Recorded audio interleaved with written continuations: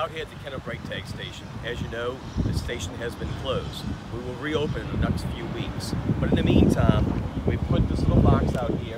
It says, please take one. It explains to you to put this on your dashboard. This is a temporary tag until we reopen. And it's good for 45 days after the brake tag station reopens. So in the meantime, put this on your dashboard. If you have an expired tag, come by and get one. We will reopen in the next few weeks, but until we do, to put your mind at ease, put this on your dashboard and you'll be fine in the city of Kenner, and you should be fine throughout the surrounding area. As always, thank you for your cooperation and your patience, and we will get through all this. Thank you.